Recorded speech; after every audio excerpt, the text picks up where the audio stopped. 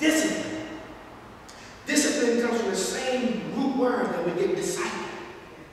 Discipline is teaching a lifestyle, teaching a way of life.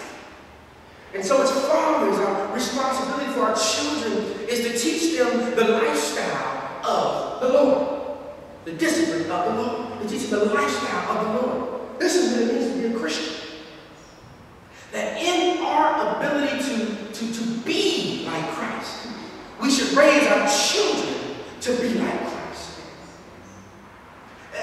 The Christian lifestyle, one of love, of grace, of mercy, of forgiveness, of patience, of endurance, of long suffering. Oh, I'm talking to myself. The Christian lifestyle. The Christian lifestyle, that no matter how many times we mess up, God forgives us each and every time. Matter of fact, every time we mess up, God gets a little closer to us. And it doesn't point the finger as he says, come. And as fathers, it's our mandate to be just like that. How many times did the disciples not follow instructions of Christ? And Christ would tell them to come with me and tarry here and pray, and I'm going to go over there for a little bit. He came back and they were asleep.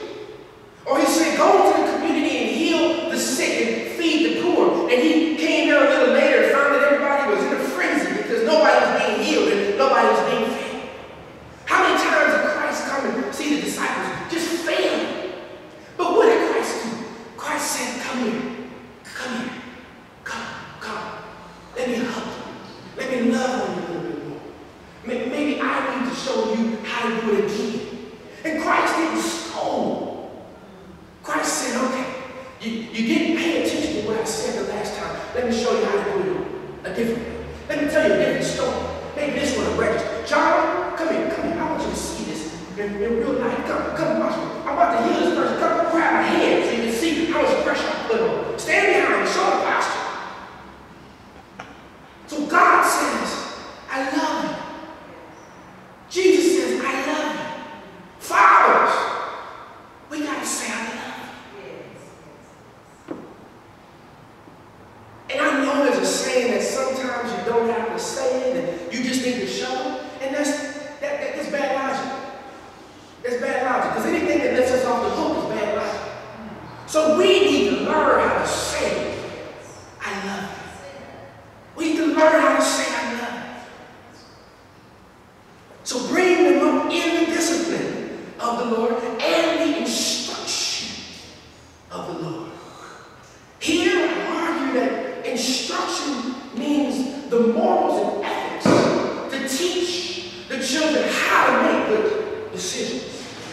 The morals and ethics and the values that get behind the decision-making process. So the reflection of good instruction is good decision-making after the instruction.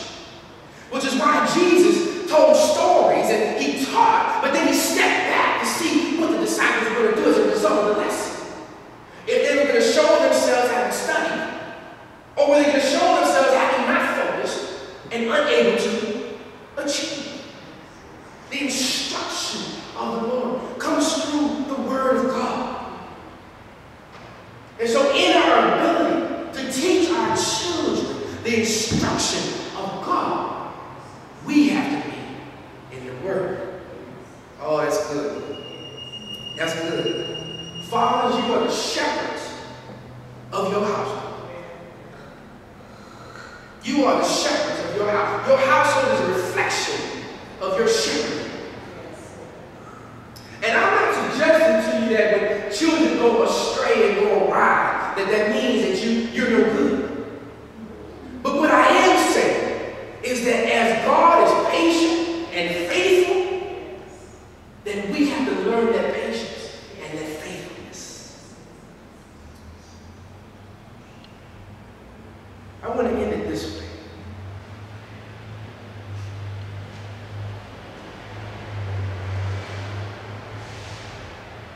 Fathers, we should raise our children to be better than we are. We should raise our children to do better than we do. We should raise our children so that as we we sit back in life's years get a hold of us, that we would feel proud that the time that we had to steward these young sheep, that we use efficiently and effectively to the glory of God. That God will be pleased by our stewardship of our children. Fathers, we should raise our children to be better than we are. It sounds strange, but we need to raise our children to be better than we are. So that our children will take the benefit of our failures and not replicate it, but move forward. Our children should know God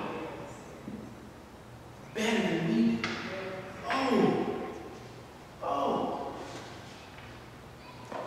Why is that? Why is that? Because in the midnight hours,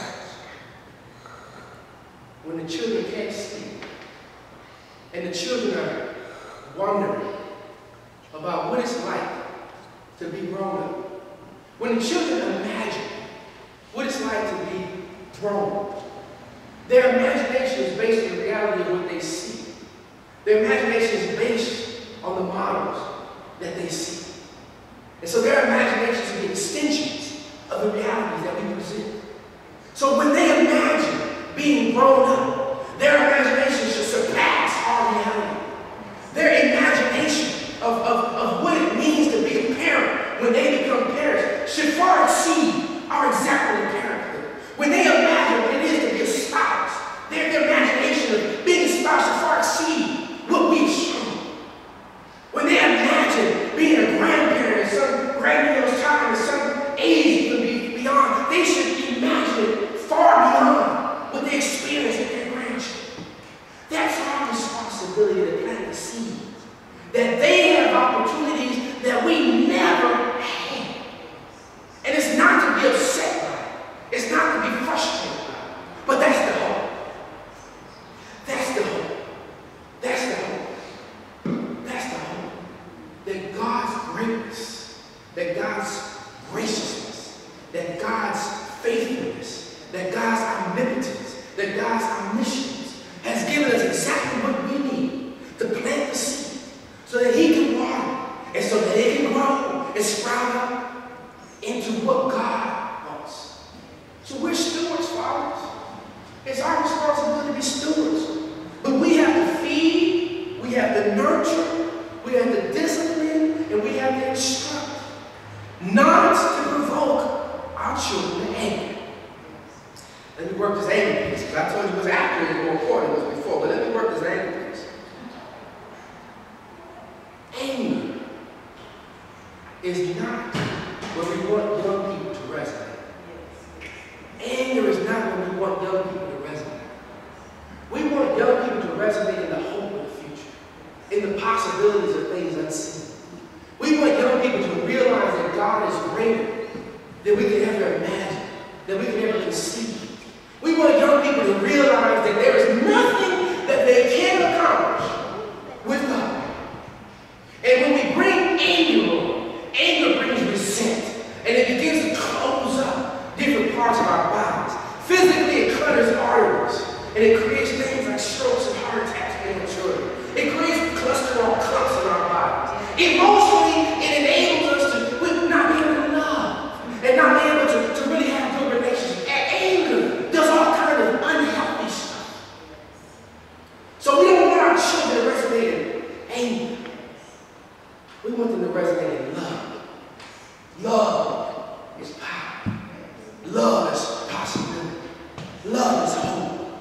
Love is understanding that no matter how big of a risk it is, that there is a trampoline under me, that I can go for, that I have a support network, that I have people who love me and care for me. Love, not anger.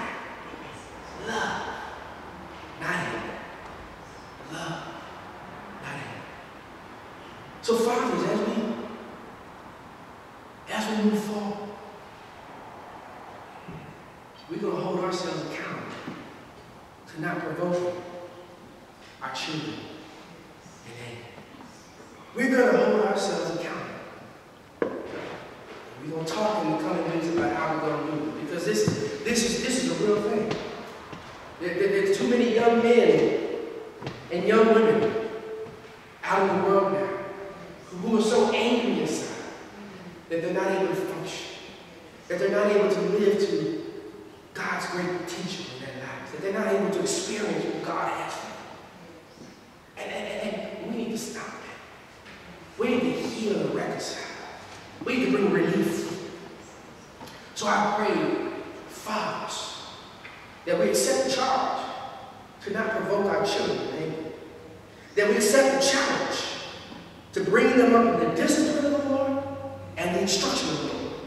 And we take the chance to allow ourselves to be so vulnerable, to do the things that make us so uncomfortable, to love, to be loved, to express love, to receive love,